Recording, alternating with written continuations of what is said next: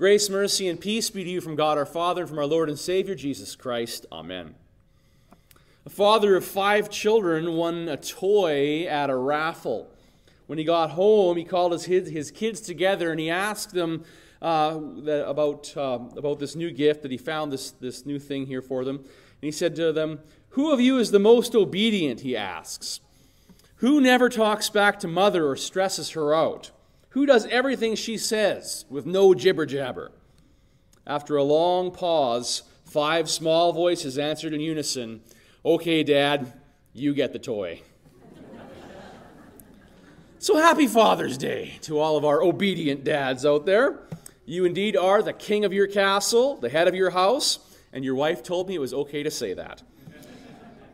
So just like in our Mother's Day message from back in May, we hear again St. Paul's words for parents.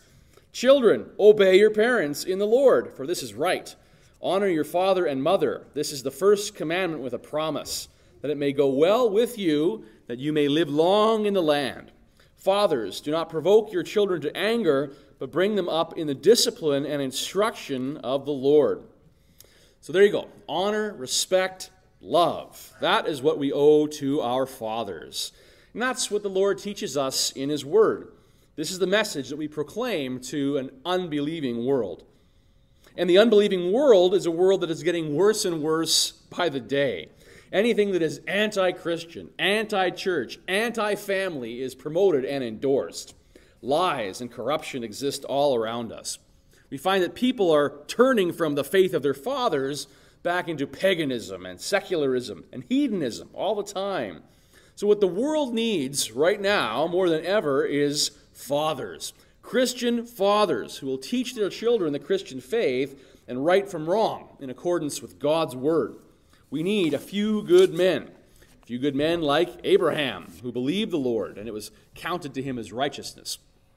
Father's Day wouldn't be complete if we didn't talk about Father Abraham. He's truly the guy, the man of faith. He started out life wanting to be a dad, but had no children. There was no heir, no family tree, no dynasty.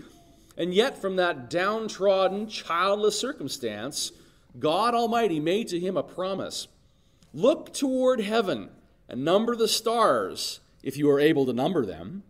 Then he said to him, "So shall your offspring be." The promise of everything Abraham ever wanted was made. He could have been skeptical. He could have turned away from God's word, but instead he believes it. He's faithful to God's promise. And here we are today, the children of that promise, descendants of faith, numerous as all the stars of heaven. One of my pastoral theology classes that we had back in seminary was to do an inner city immersion trip, and in this case we went to Cowtown, to Calgary. And on this trip we encountered many different inner city experiences that inner city pastors might run into. We went to a mosque, to a Hindu temple, we talked to a Buddhist lady, we visited a Messianic Jewish synagogue, and we talked with several different church groups. And one guy was an Alliance Church pastor, and he was starting a brand new church in Calgary. And they researched it, and his research led him to believe that if they were able to get the dad of a family involved in the church, then you got the whole family. So they started a church completely geared toward ministering to men. So this kind of shows us how important fathers are to the growth and the life of the church. They set the tone. And if they are faithful, like Abraham, great things happen. Countless Bible verses preach the role of the Christian dad. Our Old Testament reading from Proverbs keys into it. "My son, keep your father's commandment, and forsake not your mother's teaching. Bind them on your heart always. Tie them around your neck. When you walk, they will lead you. When you lie down, they will watch over you. When you are awake, they will talk with you. For the commandments is a light, and the teaching a light, and the reproofs of a discipline of the way of life." So this passage is about keeping our faith as the number one spot in life, bound to your heart, worn like a necklace. When you walk, when you lie down, when you're awake. This is a paraphrase from Deuteronomy 6, famous passage that says, "Hear, O Israel, the Lord our God, the Lord is one. You shall love the Lord your God with all of your heart, with all of your soul and all of your might.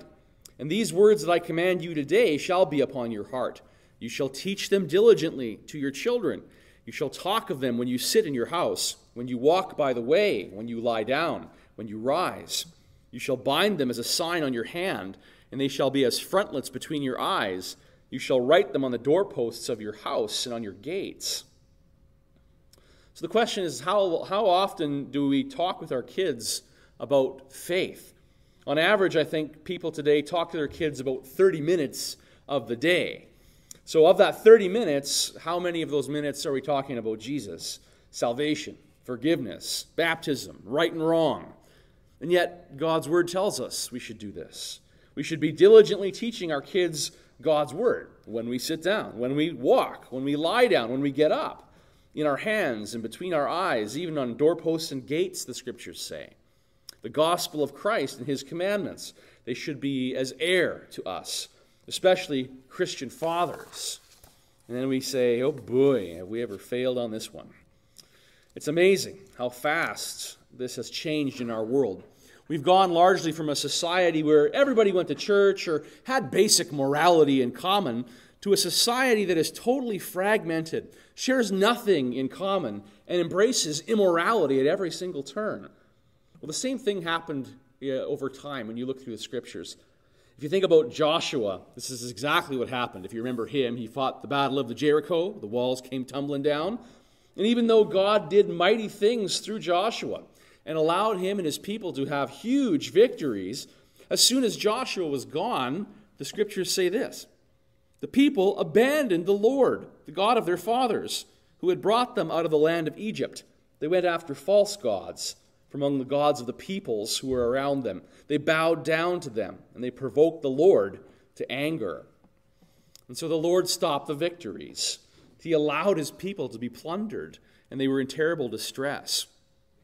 So the bottom line here is that when fathers fail to be the Christian leaders that God has made them to be, when they fail to teach the Lord's ways and His commandments to their children from the Scriptures and by example, when they shirk their fatherly duties, the results are catastrophic.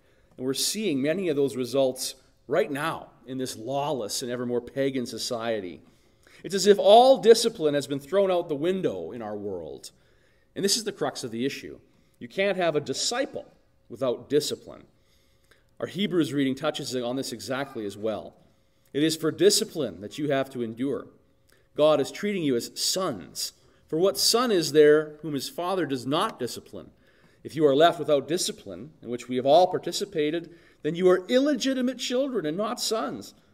Besides this, we have had earthly fathers who disciplined us, and we respected them. Shall we that much more be subject to the Father of spirits and live? For they disciplined us for a short time, as it seemed best to them, but He disciplines us for our good, that we may share His holiness. For the moment, all discipline seems painful rather than pleasant, but later on it yields the peaceful fruit of righteousness to those who have been trained by it. As our Lord God shows to us His discipline, we see the purpose. And the purpose is this: to yield the peaceful fruit of righteousness. And that's truly what's lacking in our utter clown world that we live in right now. Yet our God is still the God of grace and mercy. He's still our Heavenly Father, and He knows us. He knows our sins, He knows our failings, He knows our struggles, and He promises His divine help, His strength, His forgiveness through Jesus Christ our Lord, His only Son. It is in the cross where we are shown forgiveness for our failings. His resurrection from the grave shows us the power that our Lord has, the power to help us in our struggles. The Holy Spirit promises to be the helper of fathers and mothers in the task that God has given them. A little boy at the Lutheran church down by the pump was caught swearing like a trucker in church in the potluck lineup of all places. "Young man, where did you learn to talk that way?" said the boy's shocked and embarrassed mother. The little boy looked over at his father and said, "Well, Dad, should I tell her?" Dad sets the tone. Sometimes it's good, sometimes it's faithful, other times not so much. But we have no perfect fathers except for our Heavenly Father But like Abraham, we can look to his word in faith. We can believe the Lord, and it is credited to us as righteousness. Despite our fatherly failings or those of our fathers, God's word and promise still remains. Honor your father, that it will go well for you. Love and respect him. As a father, it's great to know that our Heavenly Father is gracious, that he's always with us, just like he was with Abraham and Joshua, that he gives us the strength that we need for every day of our lives, that his word fills us with hope and with help to be and to do this vocation of fatherhood. Certainly we have made and we will make mistakes, yet the grace of God continues to help us in our shortfalls. As we trust our Lord, as we trust his word to us, and to all fathers everywhere.